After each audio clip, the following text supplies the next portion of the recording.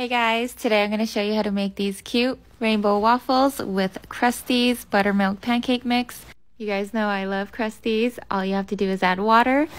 Now I'm just going to separate them into 5 different bowls and adding some food coloring. I have red, yellow, green, blue, and purple. I just used red and blue to make the purple. I love using Krusteaz because it's delicious, it has quality ingredients, and no preservatives. After mixing all the colors, I'm spraying down the waffle maker with some oil. I'm going to start with the purple, add the blue, green, and yellow. And lastly, we're going to add red around the edges.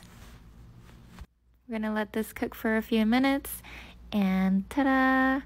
Look how cute! I'm just using scissors to cut it in half and trim the excess sides to make it nice and even. For the finishing touches, I have whipped cream and sprinkles, and that's it. Enjoy!